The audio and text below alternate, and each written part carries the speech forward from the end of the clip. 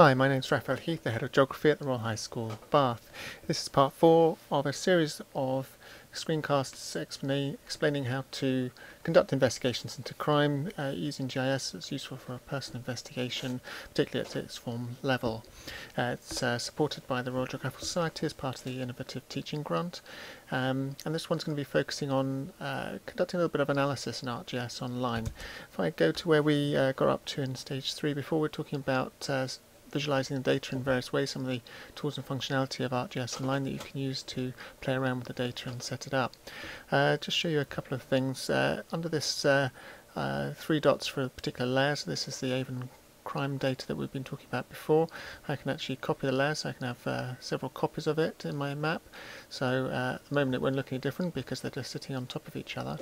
But the reason for doing that is I might decide, well, I want all the dots, but I also want a heat map, which I showed you before. So I click a heat map and done. So I've got the unclick that, you've got the dots themselves, and then the heat map showing the clustering of those dots, visualizing that. So they're quite useful techniques there to create copies of layers, and you can rename that so it doesn't say copy under the rename button into something else like heat map for Avon crime.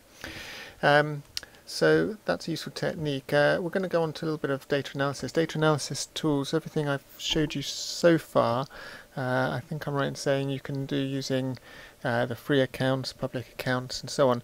We're moving into something now that you would need to have a subscription account, either that 6-day trial, but obviously that will then, you'll lose everything after 6 days if you don't subscribe, but you could do that for a short term if for free if you wanted, or as an organisation paid up, as a school organisation, which isn't very expensive.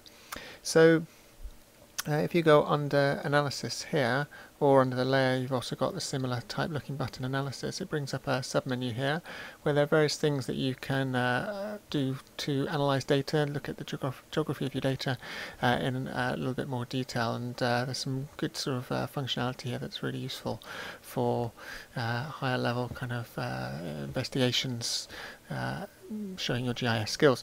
So we're going to use analyse patterns for the moment. We're going to try a couple of these. We'll go for calculate. Let's go for find hotspots first. So hotspots is a statistical map which describes where there are clusterings in your data. So it says choose the layer you want to do the hotspot from. I've got the crime data and the crime data copy layer and another layer I put in, which you can ignore for a moment. So we'll stick to that crime layer, but just be aware that you're picking the right layer if you've got several layers in your maps. It says find clusters from high to low from your points. Obviously longitude, latitude is not what I want it to cluster on. As such, just all the points of the data, so I had different options there, but that's the one I want to make sure is picked. It says count points with a fishnet grid, or I'll stick to that. You can. Oh, I see. Yeah, I can ignore that. That's just the way it's going to actually create a grid, or whether I provided a grid for it to base the hotspots on. But that's going into more complicated stuff. You can ignore. Define where points are possible. Again, that's not really relevant for the moment. Yes, it is. Hidden under here. It might be easier if I make this a little bit wider. Okay, where points are possible. Yeah, if I let's say I've got lots of data in this map and it goes across the southwest area of the UK, so I only really want to analyse the hotspots in this region, this area. I want to ignore this countryside and other areas. I'm really looking at the patterns within Bath. So I can actually draw a area where the points are possible, which essentially is the outline of the city of Bath in this case. Of course, you might be looking at a hotspot. Your local investigation might be focusing on something else specific. It might be just looking at the centre of a town or a location. So this will all affect how the hotspots. So I'm just going to use this sort of rough outline of Bath, where the actual settlement is, as a way of defining this for the moment. So it's going to only create the hotspot based on dots within this particular shape. Divide by I can ignore to give it a name. So hotspots made. Okay, I'll just put the word test at the end so that doesn't get muddled with all my other work. I put the folder I want to save it in, so if you've been doing a lot of GIS work, you'll have lots of different folders.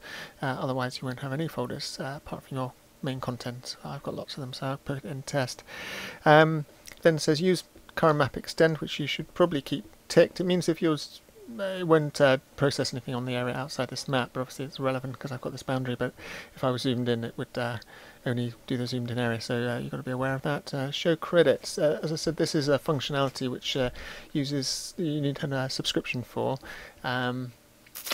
So yes, I'm not quite sure. I don't think you'll be able to do this on a free account. You will be able to do it on a 60-day trial. I think you'll be able to do this. I think you'll have some credits. But otherwise you need your school organisation to have signed up for ArcGIS Online. The total records here, so it's counted as 766 dots of crimes in May in this particular shape that I've drawn, and the total credits is going to cost me is 0.766, so it's not very expensive in terms of credits. Most subscriptions get about 1,000 or more when they sign up, so you can see it's not going to take a huge amount, but just be aware of that. So I click Run Analysis now. So what it's going to do now is a little bit of thinking. You can see a little whirring symbol here going off to some server Esri where they're actually doing this computation for us. So it's going to create a hotspot analysis from this. This is a nice kind of higher level type of analysis skills. It's actually a genuine piece of analysis, a mapping analysis, statistical test on your data. So if you want to sort of demonstrate statistical analysis, this is a good way of having done that based on your data to look for patterns. The eye can look for patterns here. I can see that there's certain clustering, but the eye can be tricked, as I said before, partly because there may be several dots on top of each other. For example, here in Twerton there might be 10 dots on that particular location, or just one, so here's 2 dots there and so on. So I may be hiding data underneath each other, so the eye can sort of be fooled. There's 4 bits of data there, and the hotspot statistical test will obviously see through that and show you your clusterings. It's also technically statistically a statistical test of spatial relationships, statistical relevance. So this is what it's produced for me, this new layer, hotspots Avon test. You can see a new layer has been drawn, and my drawn boundaries, I can get rid of that. That's just the outline. I can keep it if I want, but I'll remove it for the moment. So this is what it's actually created. It shows me that there's a sort of clustering here. If I go under the key or legend, it says hotspot and cold spot. So these are statistical words to represent whether these dots, these clusters, are statistically unusual in terms of being very high clusterings, or whether they are expected compared to the sort of distribution of dots across this whole area of Bath. So I can see there is an unusual hotspot within central Bath within clustering of crime. As I said, if I adjusted it for the central area, it would have shown me something slightly different. I could have looked at more detail at the central area, and I could conduct another one to do that. Let's play around with the look of this there a little bit and see what you can do with it. So it's plotted this at the moment on something called GI bin fixed, so on, which is a particular statistical variable it's created, but there are other things, some of which will make more sense than others. If I pick a number of points, for example, this is a bit more plain English, you can see here that it's going to have a little think about how to display this. You can see the grid here clearly, and let's pick another way of showing it. Let's use a colour shaded choropleth style map. So you can see here that the darker areas are areas with a higher number of points where crimes have occurred. So you can see here there's 13 points, 13 crimes that occurred within the month of May in this particular dot. If I compare it to over here, there were no crimes over here, and so on. Pick another one, and number there was 0 over there, and so on. So there's 2 in that area. So what it's doing is literally counting the number of points. This is much more straightforward to understand than a statistical test, and it shows a slightly different distribution and pattern, of course, as well. So if I go under options here, I'm going to pick classify data, because I can have a colour ramp, but I quite like the idea of just having sort of intervals, so 5 intervals, and I can play around with how this looks. So I've picked 5 classes here. You can see that it's created a key with 5 different colours in now rather than a colour ramp as such. You can see how it's picking the colours based on these intervals, 0 to 1, 1 to 4, 4 to 10 and so on. That's based on a formula called natural breaks, which is a way the computer kind of devises a way of showing this data. You can equally, so if I go to equal interval for example, then it's going to change the way this map looks, and equally it knows that the highest value was 30 crimes in one particular grid square here, and the lowest was 0, and it just splits them equally. So you can see I get a very different look there. Each of these systems are valid, but they do show different things, so it's worth playing around with it and seeing what they produce and how they produce sort of patterns and data. Quantile here sort of splits the values that occurred into 5 equal brackets. There should be an equal number of the different key colours here. So those are some different ways of showing. You can see you get slightly different effects. That's one thing worth playing around with to see how it displays the data and how the scale and key comes around. You can see that clearly once you get over 5 number of points, they're on that many locations, so they sort of cluster together. So maybe that emphasises the data perhaps better. I can change the symbols here to be something very sort of stronger perhaps. I can go a blue to red, and I can say, well, at the moment blue is going to be the most crime, red the least. I might flip that round that way and see how that looks. There we go.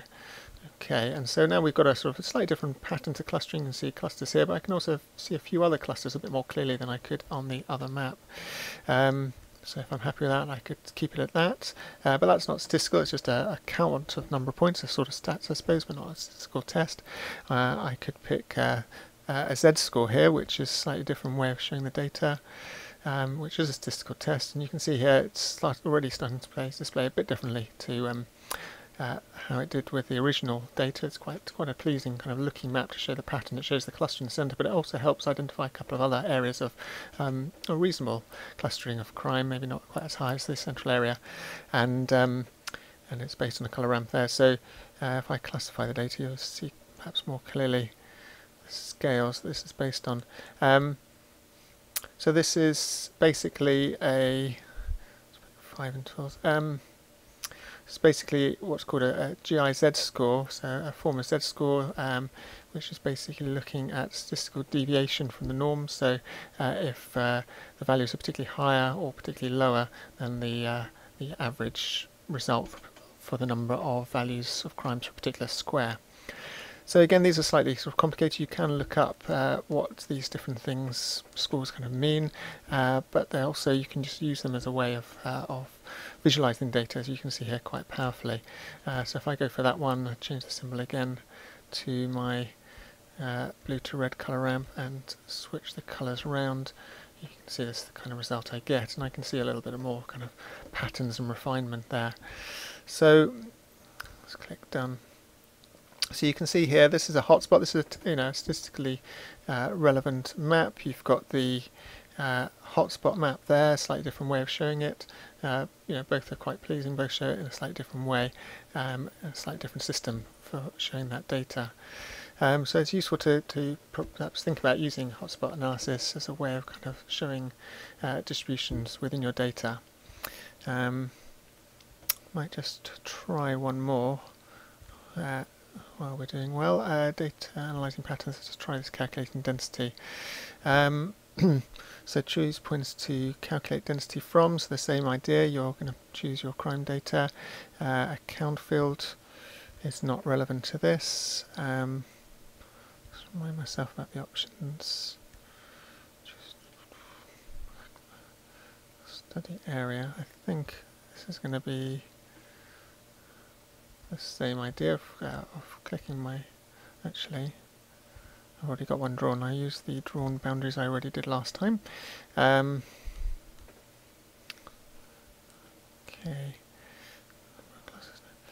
Okay, and this is going to produce a density map, so I'm going to do this crime density map, give it a name. Same system as well, using current map extension showing the credits I mentioned before. Just double check that. It says 766 records. It's going to take 0.776 of credits, not very much, and run the analysis there. So this is called a density map layer that's being created, and I suppose the difference between this and the heat map, I suppose, that created is I've got a lot more control over the data and the way it's displayed. It's also creating technically another whole layer, so I'm able to sort of bring it in and out of different maps. And again, it's quite a pleasing map. It's sort of a contour map essentially, or isoline map I should say. But you can see here it's picked out the clusters of high to low densities here, and done them as a contour style isoline map for high to low clusters of crime. See if I can pick one of these polygons. So there we go. And it's saying in that particular region, in that sort of shape, there's It's okay, per square mile. Okay, so it's calculated per square mile. It would be, if this data represented the average square mile, between 1,400 and 1,600 crimes calculated per square mile. So it's a density map as opposed to a heat map and so on. And again, I can play around with that and the symbols for that and the way it looks to try and make it look a little bit more pleasing. So there's perhaps less white area there. So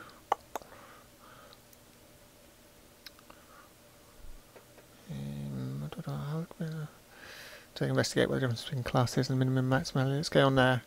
The maximum value per square mile. It won't change the way the map looks. It's just a slightly different way it's counting it.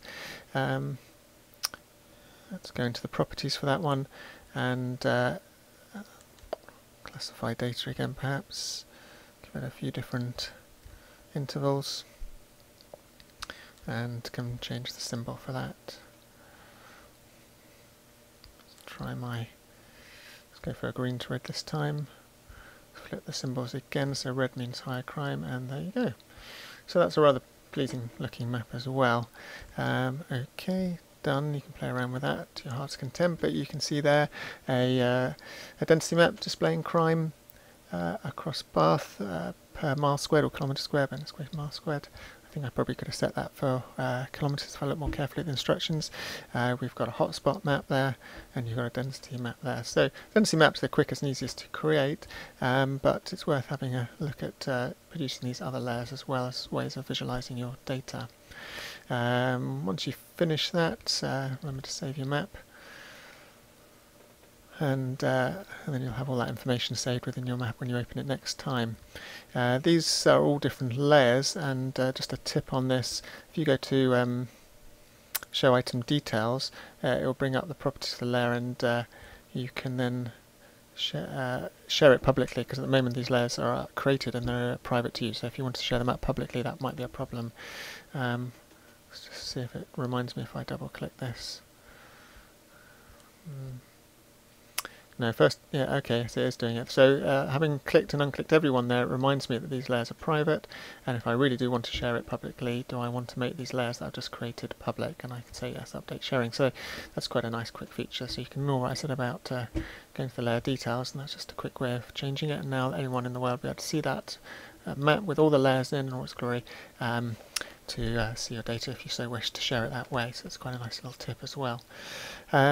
So that shows you a little bit of using some data analysis tools which can enhance the way you analyse patterns within data. And this can be used for all kinds of data. It doesn't have to be the crime data, but you get the general idea, pattern, principle behind it. So that's part 4, investigating crime, looking at hotspot analysis, and we also looked at density analysis there in ArcGIS Online. I'm Raphael Heath, and this series of tutorials is supported by the Royal Geographical Society as part of the innovative teaching grant to give schools and teachers ideas about how to conduct investigations into crime, particularly for A-level students and their investigations or IB students, and for extended essay and extended project qualifications and so on, high-level work.